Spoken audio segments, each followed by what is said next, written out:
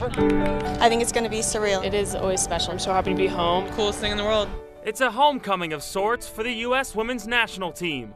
Sophia Smith, Lindsey Horan, Mallory Pugh, and Jaelin Howell all get to come home to play in front of the Colorado faithful. Living this life has, been a dream come true. It's like almost full circle because I dreamed of this moment. I'm more excited just because, it's in front of home crowd and my family, and I'm just going to soak it in. Having the whole Colorado fan base behind some of us that are from here, it's just really special. With 4 Colorado natives on this roster, I asked Sophia Smith how much of a calming presence it is for her knowing that she gets to play with other women that are from Colorado.